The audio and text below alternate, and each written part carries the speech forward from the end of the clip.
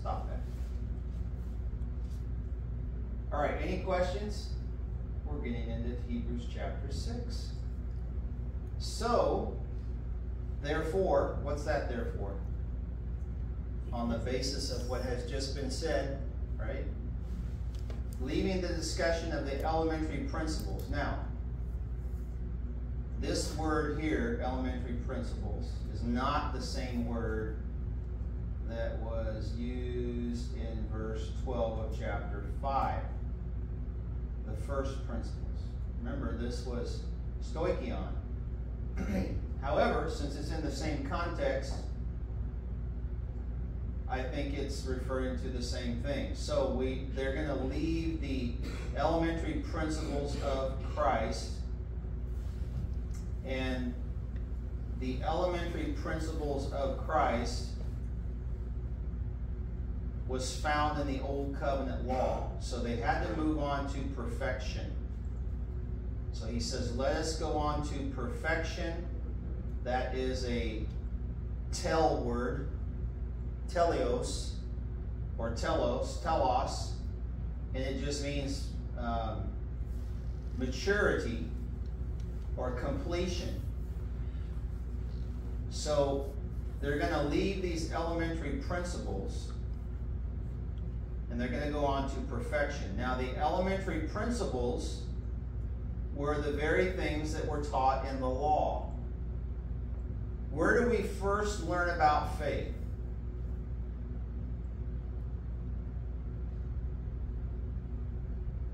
Where do we first learn about faith?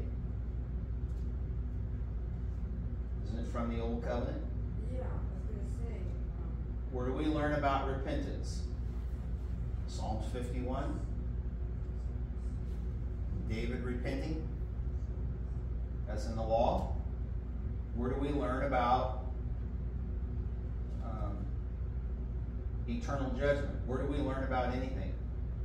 We first read about it in that Old Covenant law. So since the book of Hebrews is a book about leaving the law and going on to perfection, that would be Christianity, the elementary principles of Christ, that's the Old Covenant law. And it was the Old Covenant law that spoke about the coming Messiah and his kingdom. It's the Old Covenant law that they learned that they ought to have faith in their coming Messiah. So this may seem to be talking about, well, the things of Christianity. No, yes and no. So let's look at this. He says, as they go on to perfection, they're not going to lay again the foundation of repentance, actually from dead works. Let's grab that whole phrase. Repentance from dead works. Well, where do you learn about repentance from dead works?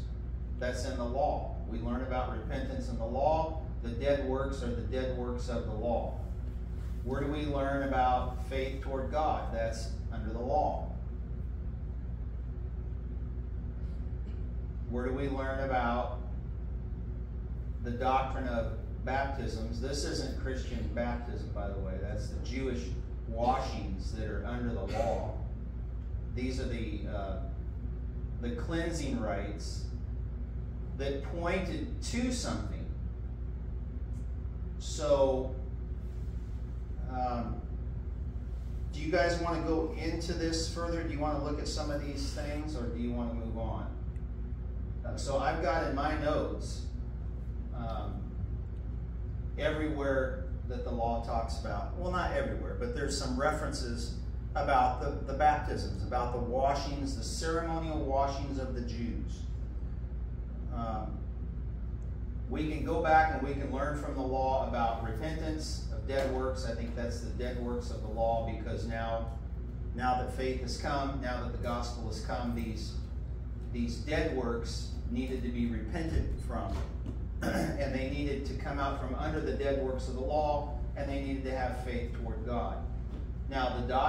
So all of these things pointed forward to the realities of the gospel.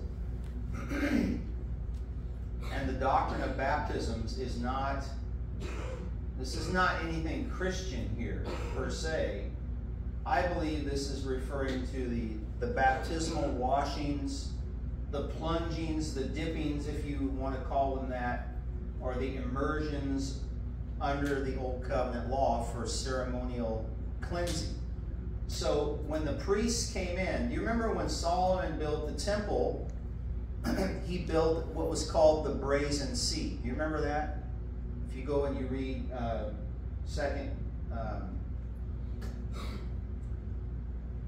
look at this. Second something. Chronicles. There you go. I was going to say Corinthians, but I didn't want Corinthians. It's 2 Chronicles. I think it's 2 Chronicles. Let me turn there. Yeah.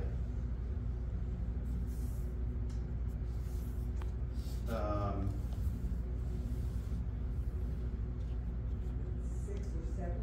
Yeah, it's actually, we're going to look at the furnishings of the temple, which is 2 Chronicles chapter 4. Yep. And then I'm looking for Solomon making the brazen sea, which I think is going to be And 6, which is completion of the he makes the carts, he makes the pillars. Oh, yeah, chapter 4 and verse 6. So look at 2 Chronicles chapter 4. Actually, we'll come back up to verse 3. Actually, verse 1. Let's just go back to verse 1. So moreover, he made a bronze altar. 20 cubits was its length, 20 cubits its width, and 10 cubits its height. Then he made the sea. Do you see that? Of cast bronze, 10 cubits from one brim to the other. It was completely round. Its height was 5 cubits, and a line of 30 cubits measured its circumference. And under it was the likeness of oxen, encircling it all around, 10 to a cubit, and all the way around the sea the oxen were cast in 2 rows when it was cast. It stood on 12 oxen, 3 looking toward the north, 3 looking toward the west, 3 looking toward the south, and 3 looking toward the east. The sea was set upon them, and all their back parts pointed inward. So this brazen sea, which held about 2,000 baths, it was for the priest's ceremonial cleansing. So as they, and then Solomon, as you read through this, which is, it just depends on how you look at it. It can be very boring. But if you're looking for the types and the shadows, right, as a, for lack of a better term, as a preterist, we're looking for types and shadows, okay? So now we're not just reading through here haphazardly and trying to drudge our way through 2 Chronicles. No. We're looking for the types and the shadows because now we're educated. We know to look for these things because everything under the law is typological of something under the new covenant. So it can be, it can get bogged down. It can be a boring read. However, if you're reading this to try to somehow see the types and shadows under the law, then it becomes a little bit more exciting because as soon as you see a type and you make that connection, you get excited because you found some little gold nugget in the Word of God that you hadn't seen before. So there were also a bunch of lavers that Solomon had made, had cast and built. Not he himself, but he had them made. Well, the sea, the brazen sea, and then these lavers were for the priest's ceremonial cleansing. So they would come into the temple and they would have to change their clothing. They would have to bathe themselves. That's a baptism. And then they would have to have these lavers full of water that they got from the brazen sea, and they would cleanse the utensils. They would cleanse the sacrifices. They would cleanse all kinds of things. So there was all kinds of these baptisms. It calls it here, but this is just nothing more than, what's the LSB say? Does it say baptisms as well? Consult here. The washings. It says teaching about washings. So they had to wash things under the law. Let me give you an example. Let's go over to Exodus 29 and verse 4.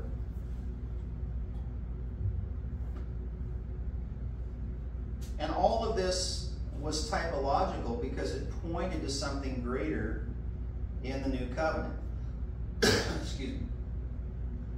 So let's look at Exodus 29 and 4, where he says there that Aaron and his sons, you shall bring to the door the tabernacle of meeting, and you shall wash them with water. Aaron and his sons. So Moses had to do this. Now this is the very, very, very beginning of the priesthood. So Moses was showing Aaron and his sons how God instructed him to cleanse themselves. And then when you go to verse 17, so look at Exodus 29:17. They shall cut the ram in pieces and wash its entrails. You see the washings under the law? Now they've washed themselves, and now they're washing the sacrifices. Let's look at Leviticus chapter 9. And this is not a comprehensive study. I'm just showing you some of the washings that they went through under that old covenant law. So Leviticus 9 and 14. Here again, we have the priests ministering before the altar in the temple. And they slaughter the calf. They kill the burnt offering, and look what they do in verse 14. And he washed the entrails and the legs, and he burned them with the burnt offering on the altar. So there's some washings. Look at chapter 11 and verse 25. Leviticus 11 and verse 25. So this is about unclean animals. And it says, whoever carries part of the carcass of any of them, these unclean animals, shall wash his clothes and be unclean until evening.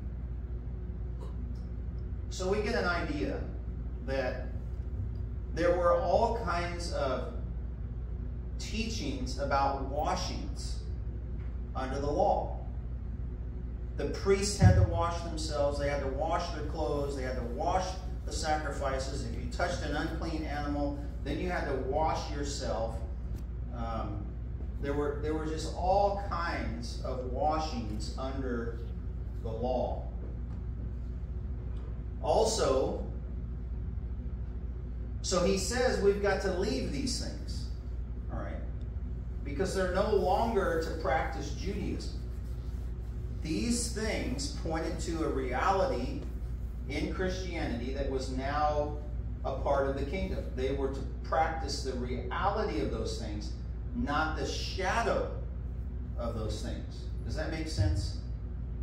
Okay, so then he says of the laying on of hands. All right, well, that's under the law. So under the law, you had, for example, look at Leviticus. Let's go to Leviticus chapter 16. You had all kinds of laying on of hands under the law. And most of it was done by the priesthood. So if you look at Leviticus 16 and verse 21, this is still regarding the offerings. Leviticus 16:21. All there? All found. Okay.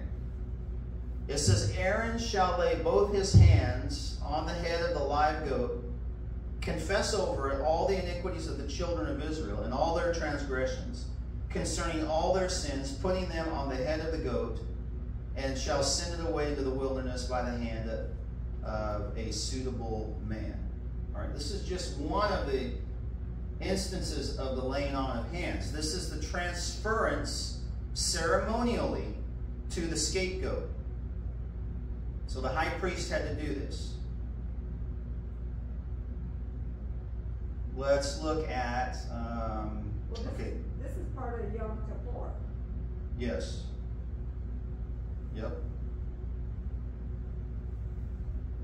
Let's look at 24, Leviticus 24 and verse 14.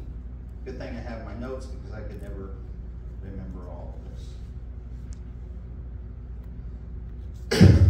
I live and teach by notes, by the way. I'm not a smart person. I have to have a note because my brain is just not big enough to hold all this information. Yeah, but that's what they taught us in the academy. Yeah, take good notes. So, Leviticus 24:14. So, here is the penalty for blasphemy. But notice verse 14. Take outside the camp him who has cursed, and let all who hear him do what? Lay their hands on his head, and let all the congregation stone him.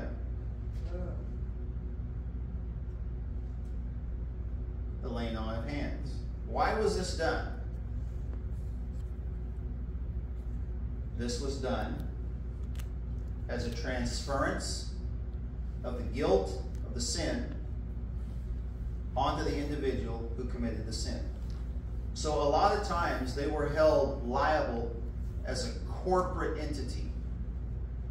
You remember the sin of Achan in Joshua chapter 7, where he stole the gold wedges and the silver and the garments. Remember that? And then they go up to Ai, and they're defeated at Ai. And right away Joshua knows, oh, there's a malfunction. There's something wrong here. And so he falls on his face because the sons of Israel died at Ai, and he immediately knows there's something wrong. And God tells him, look, you have sinned. You, plural, the nation. So because they were a corporate body, God held them all accountable. Okay, so then you go back today and read Joshua 7 about Ai. And he accuses them. Israel has sinned. Well, it wasn't Israel per se. It was Achan. He was the only one that sinned. But because of his relationship, right, we're all members of one another. And because he sinned, now he's holding the nation accountable, and they had to purge the sin. And you remember what happened? So God revealed to them, Joshua who it was, and they came forward, and remember the earth opened up and consumed Achan. He was destroyed, and he died. So you have this idea, especially here in Leviticus 24,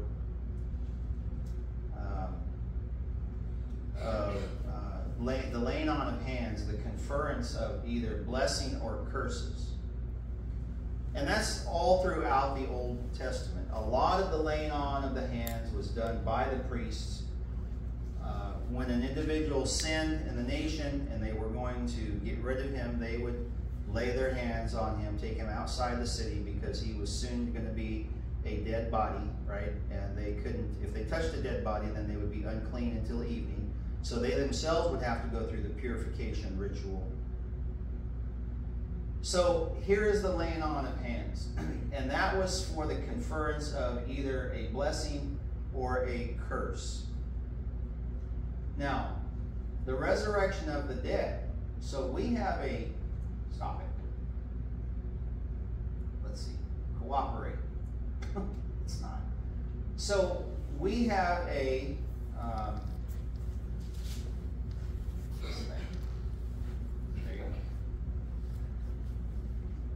we have a meeting coming up. We have a lectureship coming up in August.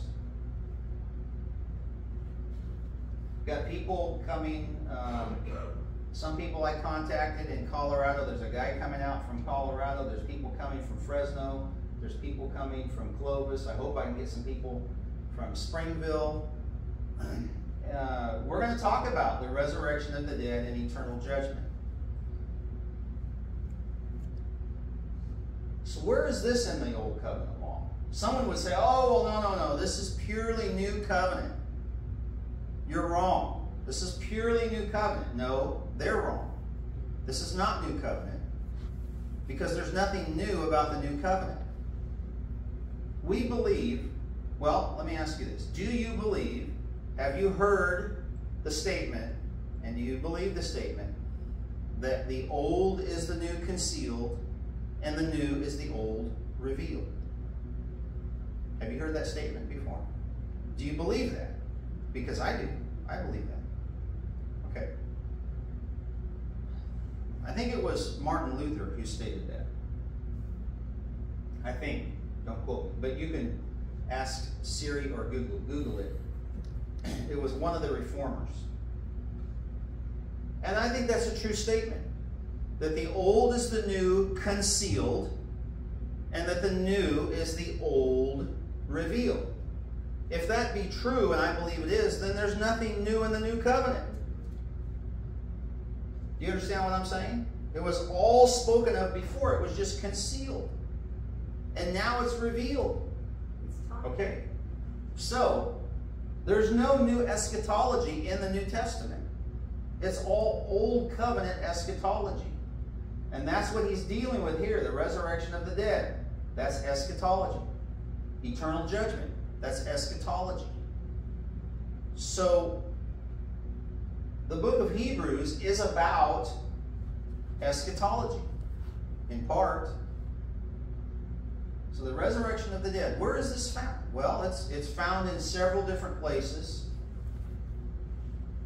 When you go back to, let's go back to Isaiah 25. Now I'm going to have Holger Neubauer deal with Isaiah 25 and Isaiah 26. Those are resurrection chapters. And I told him, and he does an excellent job on this. There's probably no one better that I know of. And I've read almost every book on eschatology that I can get my little hands on. Holger does an excellent job. He is an excellent preacher. He is an excellent Bible scholar as far as I'm concerned. He does a great job. And every man that's going to be at this lectureship is excellent in their field. So we look at Isaiah 25 and look at verse 8, because this is quoted by Paul in 1 Corinthians 15. That he will swallow up death forever, and the Lord will wipe away tears from all eyes. The rebuke of his people he will take away from all the earth, for the Lord has spoken. That's resurrection. He will swallow up death forever. Well, when death is swallowed up, that's when the resurrection occurs. Let's turn over to chapter 26. And notice as we come down to verse 17 of Isaiah 26:17. Let's just take a little bit of time to look at this. I'll show you where resurrection is found in the Old Covenant. Look what the prophet says, Isaiah 26:17. Are we all there? As a woman with child is in pain and cries out in her pains, when she draws near the time of her delivery, so have we been in your sight, O Lord. Okay. So what is the prophet acknowledging here? He's acknowledging that Israel is like this woman who is pregnant and she's in travail. And she's crying out in her birth pains when she draws near for the time of delivery. So the prophet is acknowledging that Israel could not bring forth her own deliverance from the state of sin. All they could do was travail like a woman about ready to give birth. But Israel as a nation could not deliver herself from the effects and the bondage of sin. Now watch, let's read on. Verse 18. We have been with child. We have been in pain. So, of course, this is an analogy. Okay. We have, as it were, brought forth wind. So she's pregnant, but she can't bring forth anything. She can't deliver herself. And thus Isaiah says, we brought forth the wind. Why? Because of the bondage of sin. This is a word picture here. Nothing about this is literal. This is a poetic word picture about her condition in her sin. Let's read on. So he says, we brought forth wind. We have not accomplished any deliverance in the earth. She realizes she's like this pregnant woman, but this pregnant woman cannot bring forth anything. It's like the child is stuck in the birth canal. All right? Does that make sense? Now watch this. We have not accomplished any deliverance in the earth, nor have the inhabitants of the world fallen. So Israel was groaning in the pain of sin, but she could not bring forth this child. She could not bring forth any kind of deliverance. Now, any woman knows, right? You women know, as soon as the child is born, the pain goes away, correct? And joy comes. You've got this child, right? And you're making a bond to it. The pain goes away, and that's the idea here. But because Israel could not deliver the pain of sin, her sin and her rebellion could not go away. She could not deliver. That's the idea here. In verse 19, watch this. Here's resurrection. Your dead shall live. Let that soak in. Your dead shall live. Together with my dead body they shall arise. Okay. Isaiah was part of a corporate body, was he not? Corporate Israel. He was a Jew under the law. And he's saying here, Israel's like this pregnant woman who has a child stuck in the birth canal. She's at the time of labor, but the child won't come out. She can't deliver herself, and the pain is still there. So we know that when the child is born, the pain goes away, and the joy of the child now is with the mother and the father. But that's not the case in Israel. The child is stuck. The child can't come out. That's just a word picture. And he says, your dead shall live, together with my dead body. Now, Isaiah's dead body was a corporate body. He's not talking about his physical body, because do dead men write letters? They don't write physical letters, right? You follow me? Dead men don't write physical letters. Isaiah was writing a physical letter to the nation of Israel. So this is not physically dead. He's talking about spiritually dead. They're dead in their sin. He was physically alive as he wrote his book. But he says, your dead shall live. He doesn't mean they're physically dead. What he's talking about here is Israel as a corporate body was stuck in sin death, and she could not deliver herself. Therefore, she was in travail like a woman who had a child stuck in the birth canal. And he says, your dead shall live together with my dead body. Now, my dead body does not mean his individual physical body, because Israel is corporate. It's a corporate body that is in view here. So, together with my dead body, there's your corporate, because the entire nation of dead men, they shall arise. And then he says, awake and sing, you who dwell in the dust. Okay, dwelling in the dust is a Hebraic term for being downtrodden or in a state of humility or being in a state of defeat. Job himself said that he was in the dust. Job, if you want to take a note, look at Job 16:15. Let's go there. Let's find Job. Job is before Psalms.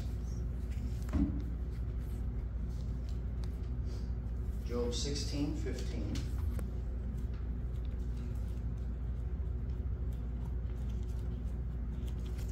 All there? Job 16:15. I have sewn sackcloth over my skin and laid my head in the dust. Was Job in a state of humility and downtroddenness? Yeah, in his condition he was. But he wasn't dead. But he dwelt in the dust. Okay? So if you'll get your concordance out, all you have to do is look in the dust. You look at any Bible program, type in the dust or the dust, and it'll bring up many, many, many scriptures about being in the dust. It's nothing more than a Hebraic idiom for someone who is downtrodden in a state of humility or who has been cast down, being in the dust. I'll give you another example. So, 1 Samuel chapter 2, this is where Hannah, she's trying to have a child.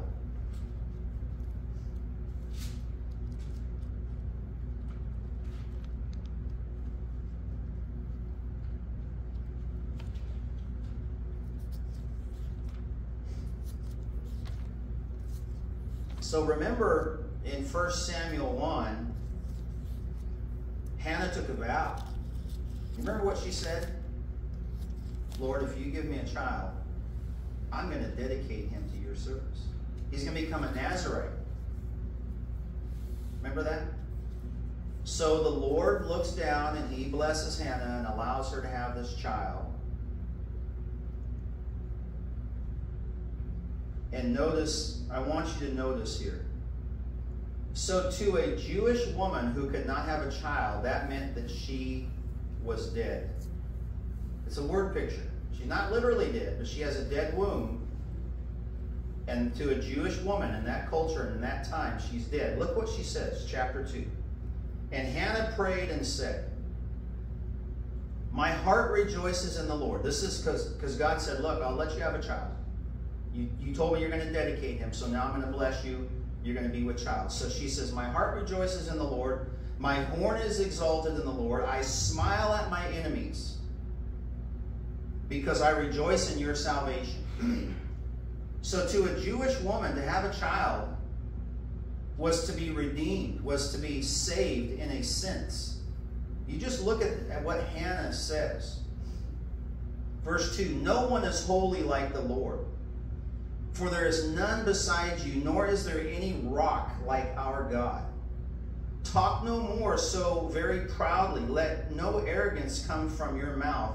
For the Lord is the God of knowledge, and by him actions are weighed. So she's speaking truth here. Look what she says in verse 4. Let's keep reading.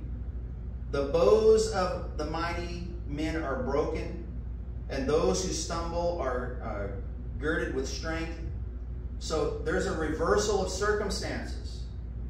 The bows of the mighty being broken, and those people who are stumbling, now they're girded with strength. Do you see the word picture that she's using here? Verse 5, those who were full have hired themselves out for bread. That's reversal, right? Watch this. And the hungry have ceased to hunger. So when she conceived in her womb, now she's using these word pictures. Aha! I have reversal of my circumstances. I was hungry, but I've ceased to hunger. And those who had much are now in hunger. Let's watch this. Even the barren, I'm at the end of verse 5. Even the barren has borne 7. Well, she didn't have 7 children. But 7 to the Hebrew mind is a number of what? Completeness. What was it? Completeness? Who else said? Perfection. Perfection and completeness. Exactly. So just look how Hannah uses these terms. Even the barren has borne 7. Not that she had 7 children, but what she's saying is, now I am perfect. My womb is open. I can have a child, and God has blessed me. And she who has many children has become feeble. So all of this is Hebraic idiom for the reversal of circumstances. Look at verse 6. This is about resurrection, folks. Look what Hannah says. The Lord kills and the Lord makes alive. Now Hannah's womb was dead, but he blessed it and it came to life. Watch this. He brings down to the grave. Was she literally in the grave? No. But she might as well been, because to Hannah, she was as good as dead if she couldn't have a child. He brings down to the grave and brings up. Is that resurrection?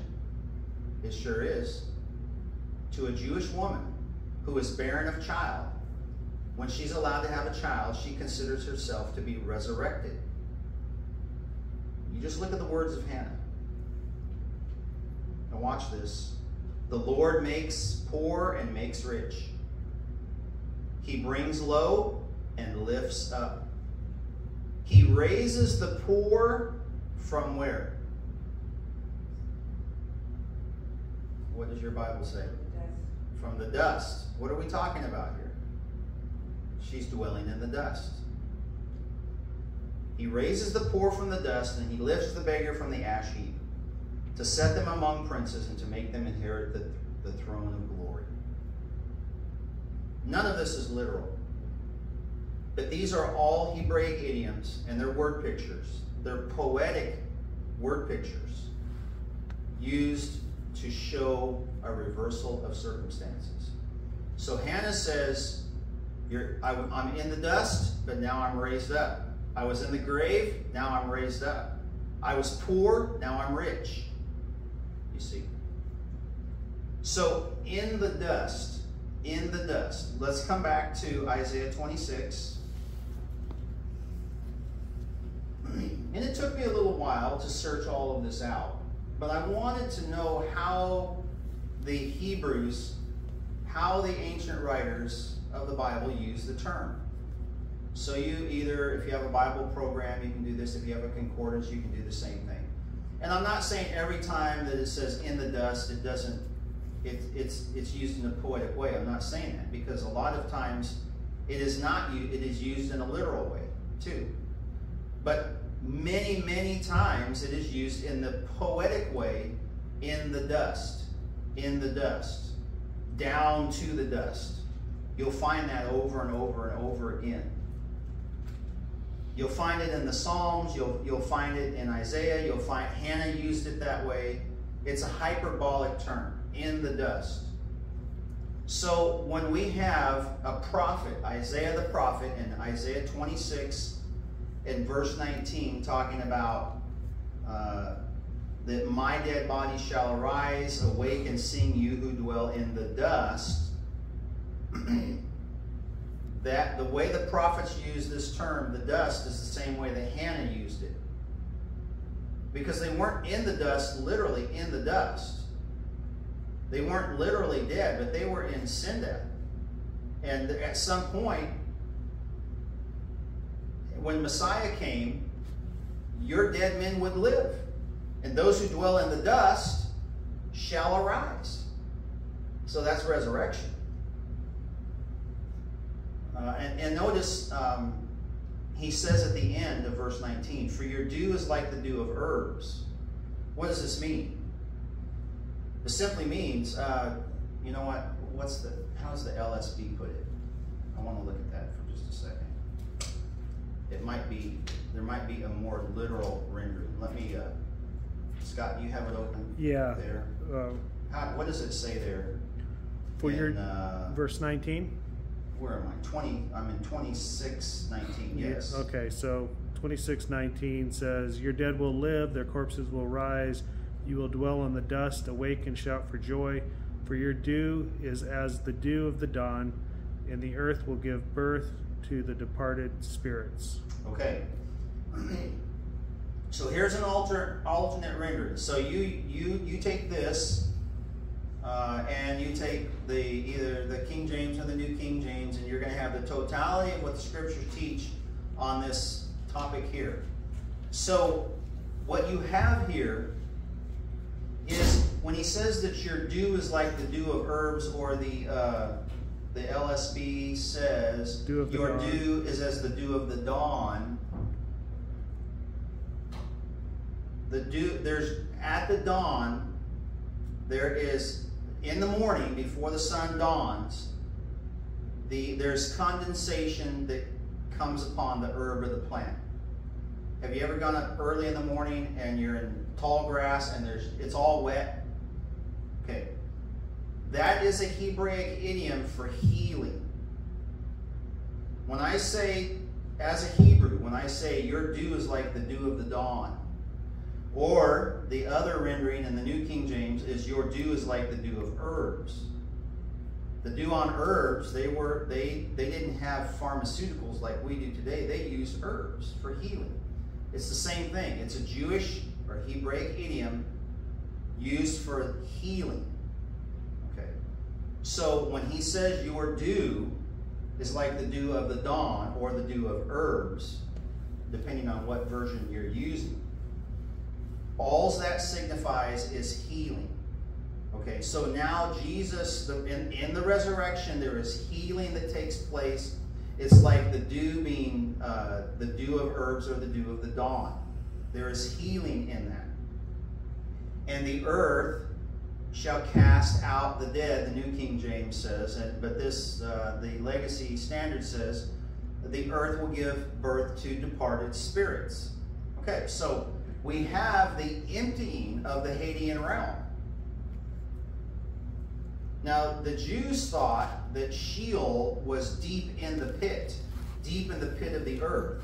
Well, it would be no stretch here to understand this statement where it says that the earth will give birth to departed spirits. This is the idea in the resurrection. The departed spirits are coming up out of the pit because that's where the Jew thought the Hadean realm was, under the earth. And I'll give you an example. Remember in Matthew 12 where Jesus said, an evil and adulterous generation seeks after a sign, and there shall be no sign given to it except for the sign of the son of the prophet Jonah.